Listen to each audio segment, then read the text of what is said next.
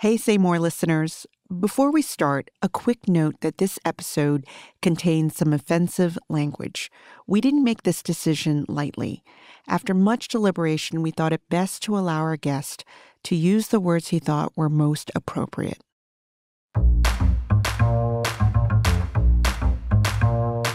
Welcome to Say More from Boston Globe Opinion. I'm Shirley Leung. Today marks 50 years since the first day of busing in Boston, when a federal court judge ordered that tens of thousands of kids be moved to different neighborhoods for school. The idea was racial integration. The reality was chaos. Okay. To find someone with strong memories of this period, I recently went downtown to the main office of the Boys and Girls Club of Boston to meet the CEO. Where are you guys going? Three. Yeah. Another beautiful day, isn't it? It is. Up the elevator, third floor. His name is Robert Lewis Jr. Shirley, how are you? I'm good. Good to see you. Good to see you. Good to see you. Oh my God, look at this. Long time no see. Gee. Joining us was Sal LaMattina, who served as city councilor for about a decade in the 2000s. These two guys are old friends. We were in the first, second, third, fourth, fifth, sixth, seventh, eighth, ninth, 10th, 11th, in the same class, and then we were roommates in college. So how long have you known each other then? Since we were 6. Forever. Home was in East Boston. Robert was known to friends by his nickname, Junior. So Junior, that means like we're in the neighborhood. Like, I like this. There we go. At the time, East Boston was mostly Italian, and Junior's family was the first Black family to move into the Maverick Street projects. You know, you grew up in the projects, but you felt like East Boston, was your neighborhood. And, and then busing hit and your world changes. Long before these two were leaders in the city, they were 14-year-old kids watching the first buses roll in 1974.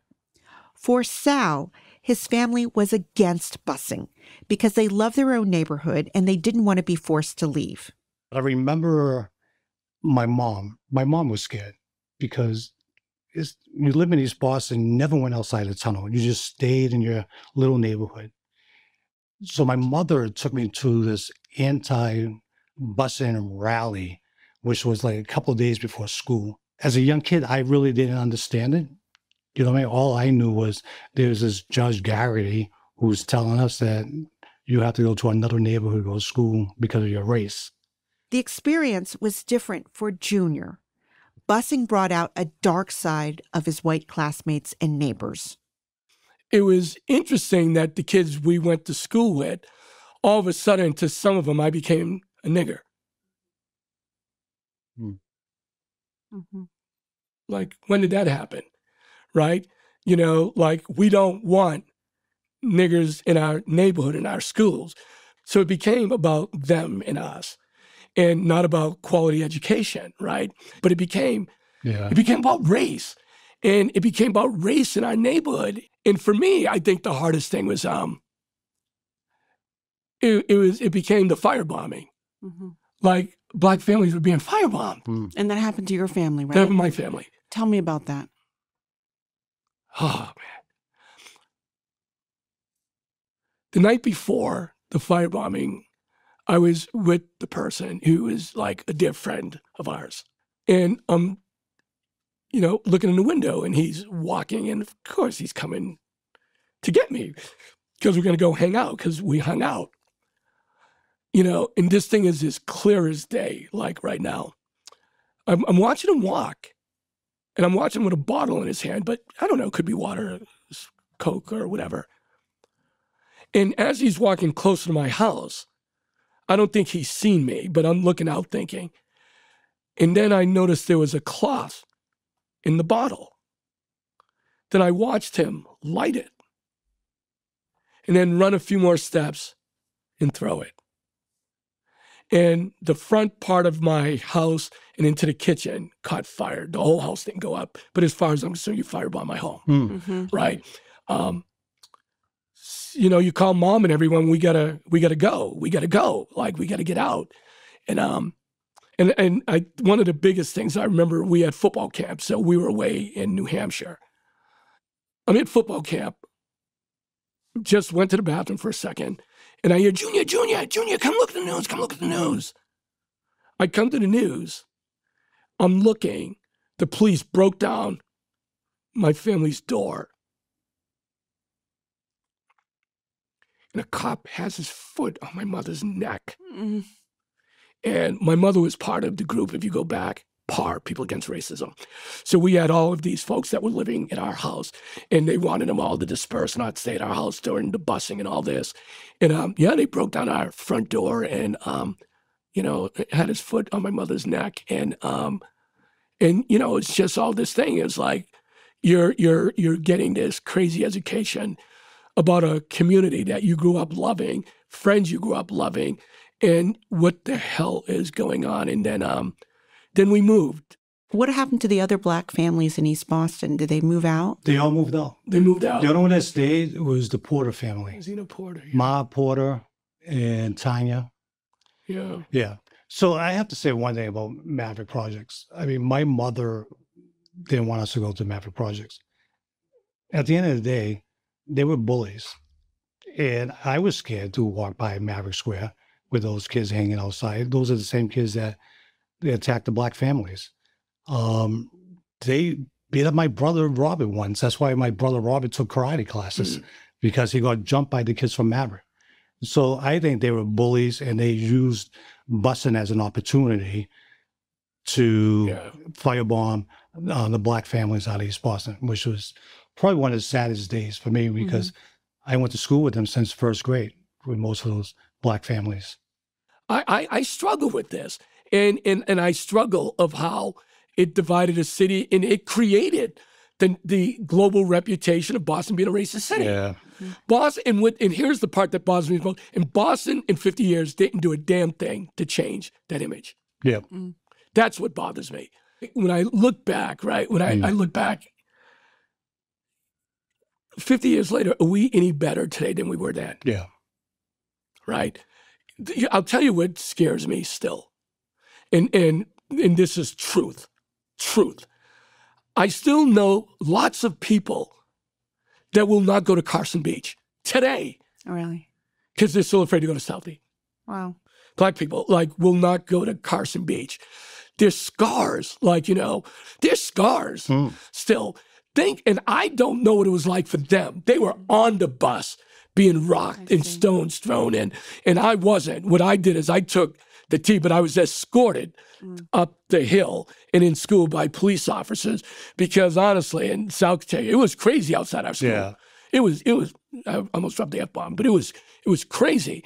I seen a video, and when the camera puts a mic in front of somebody, and I'm looking at somebody, I will remain nameless, I don't like to say, who grew up as one of my closest friends, and said, why the fuck are these black monkeys here? Get rid of these niggers. We don't want them here. Wow. Yeah. And one of my best friends up until I was 60. And I seen that. The video he's talking about is very embarrassing to me. It happened the day after my brother was stabbed. My brother got stabbed by a Black student at East Boston High School, got stabbed 3 times. And why? What happened? Just they were in a classroom, and they got in like a little argument over, apparently my brother told me he was sitting down and the kid came and said, that's my seat. And my brother says, no, it's my seat. And he stabbed my brother 3 times. I don't know, busing for me,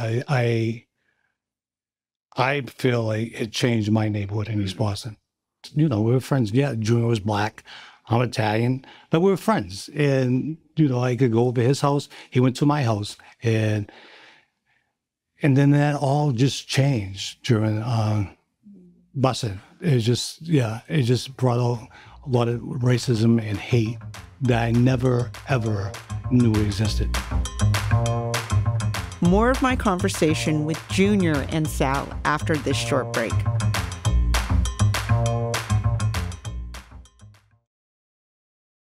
So busing as a policy was meant to force integration. Yeah. It seems like you guys think it really backfired. I think it was a failure. I think there was a better way. And I don't know. I think maybe the leadership at that time, the elected officials, were different. I mean, I think if it would happen today, I think it would have been completely the opposite. I think that there was a better way to do it. I wish what they did was we had magnet schools all over the city.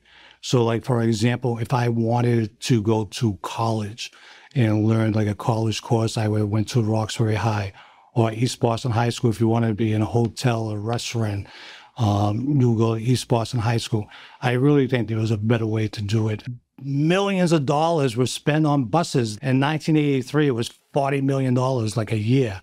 Like, imagine putting that money into the schools. Like, we could have brand new schools all over the city. We could hire the best teachers all over the city.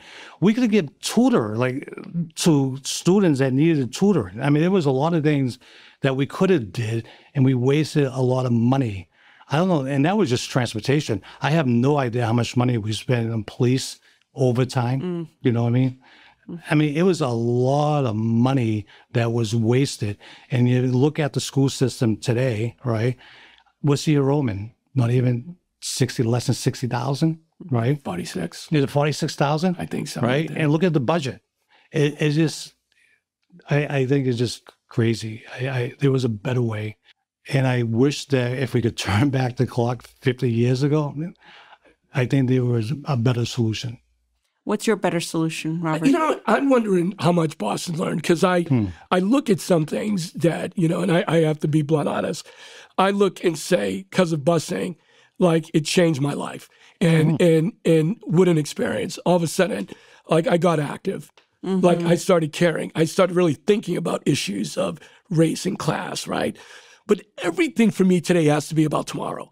And I don't understand how we can live in a global city, one of the most sought-after cities in the world, with some of the greatest intellects, higher ed institutions in the world, some of the greatest hospitals and colleges in the world, and we can't fix our schools. So I actually think industry, and I think it's business that will change our mindset. Business is looking for an educated, talented workforce. They are, and they need this. So I think business is going to be the one that help lead the way. Because if you want an educated, talent-based workforce, guess what? For one of the first times in our history, Roxbury, Dorchester, Mattapan matters. Yeah. Because that's where the young folks are in talent. So for years, we all heard, how do we retain the kids that came here to go to school to stay? Now at least we can say, and as well as how we invest in the kids that live here. I just think there's a moment right now. And because if we don't, we won't be talking about busing in 50 years. We'll be talking about a failed education system that's been 100 years. And that's, I think, the direction we're going to head in. So I have to say something. No one has it right now. East Boston. East Boston High School is probably one of the best high schools in the city. Oh, wow. You look at all our neighborhood schools in East Boston, they're all doing well. And because the majority of East Boston kids. And they're all East Boston kids. East Boston High School, Phil Brennan's 40, who's a headmaster, if he needs something, he will go out to the neighborhood and reach out to the neighborhood and get whatever he needs. And he's an East Boston kid. East Boston kid. You know what I mean? So it's working in East Boston. East Boston is it's a majority neighborhood now, but it's working. Yeah, they just won the school on the move prize. East Boston High School, you don't hear any problems up there or racial tensions or fights, and I don't hear that at all at East Boston High School. So for some reason, it's working in East Boston. You know what I mean? So I don't know. I wish. There's no reason why we can't be going back to neighborhood schools, but and spending that money to invest in neighborhood schools instead of the transportation costs. So I'm hoping that one day we get there, and they should use East Boston as a model. I mean, I haven't heard any, not just from you, but anyone say anything good about busing. And so why does busing continue to happen? Why do we spend so much money on transportation? Well, they shut down a lot of schools in the black neighborhoods. So they need to build new schools, and they should. Instead of wasting that money on transportation costs, let's stop building some schools in the poor neighborhoods. And in schools that are performing. Yeah, and not get them, underperforming. That's right, and get them the resources that they need. That's right. I mean, today Boston is a very different city. I mean, we have first Black mayor, Kim Janey, child of busing. Michelle Wu now, first Asian American, first elected woman mayor. And it seems like there are a lot of more progressive, politicians. And so, I mean, are you more hopeful? Do you think change will happen? And I'm not. Because, again, and for me, in the career I chose, was with young people. Look at the data. If you're a young Black or Latino male, you are not positive on one social determinant being measured.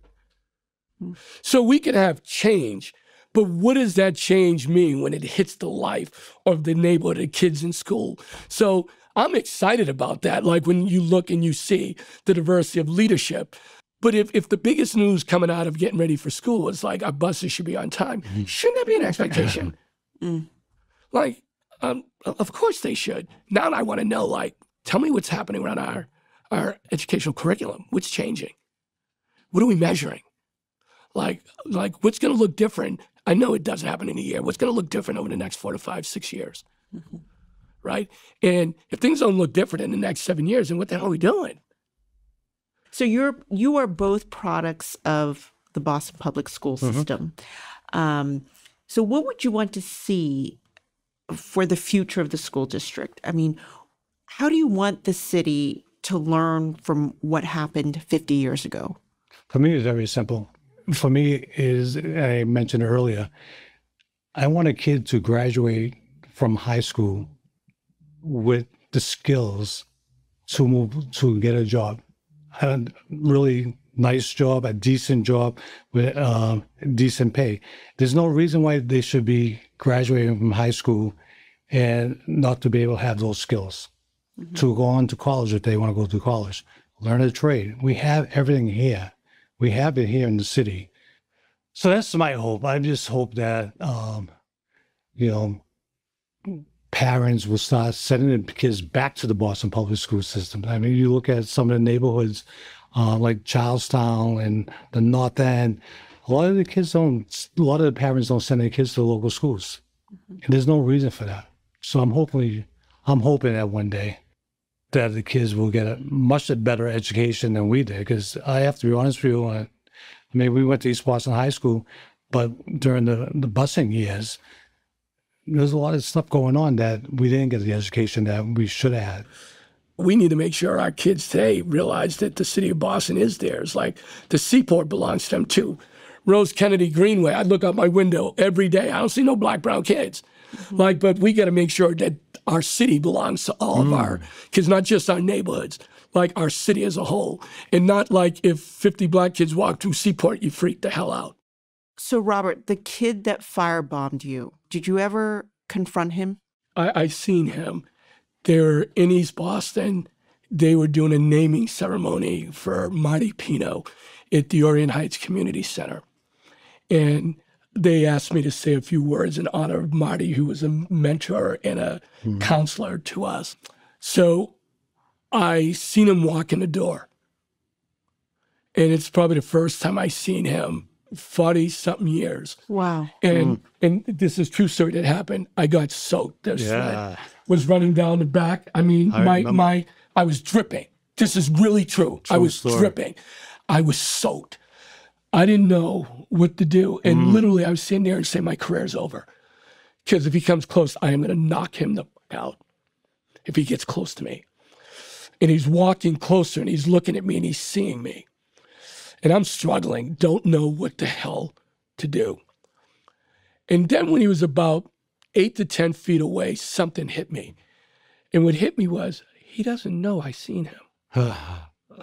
He doesn't know. That night? Yeah. I could see, because he was coming to me as if he was coming to see his old pal. He didn't know that I was in the window and I seen him. Oh. So he got close. And I'm going to tell you, So when he got close to me, Sal doesn't mind, I just hugged him, kissed him, and I left. Oh, I remember. And I felt like I was walking on air. Yeah. It was release. Why? It was because I never seen him, never Yeah. confronted him, never told anybody.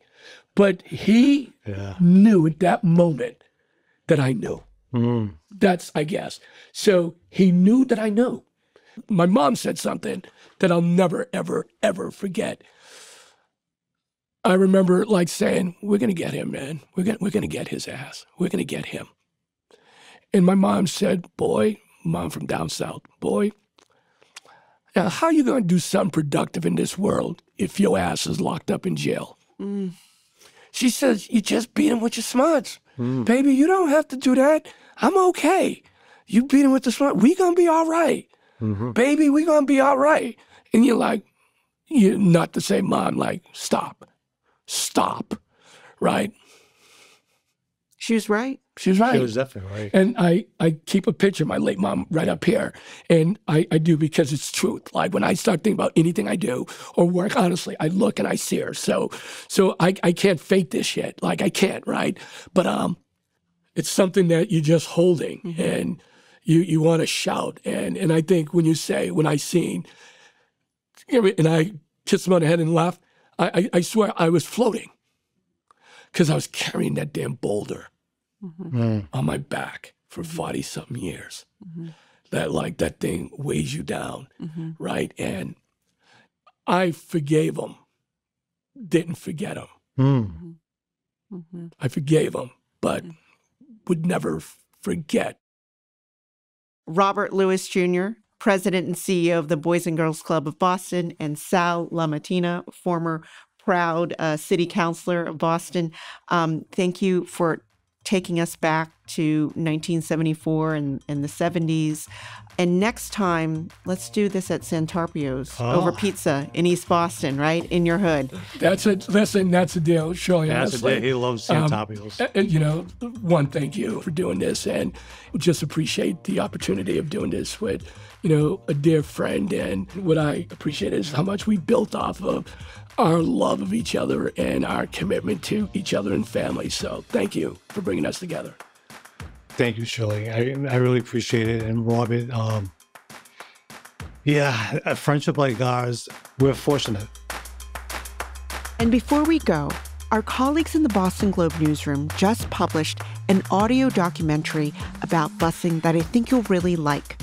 It's about a mother who was a plaintiff in the federal court case that led to busing, and her daughter, who would later ride the buses herself. I remember I was so upset when I went home and I kept telling my mother, they're going to break through the walls, they're going to get us. They're not going to get you. The two women look back at this complicated moment for them and the emotional toll that one family paid in the name of education and justice. I really tried to let them know that it was fear on their part and that we weren't going to be afraid.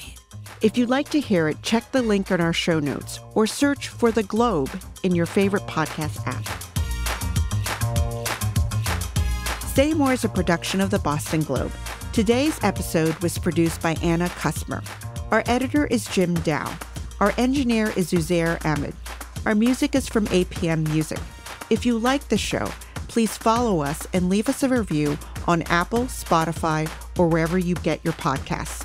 You can email us at saymore@globe.com. I'm Shirley Leung. Thanks for listening.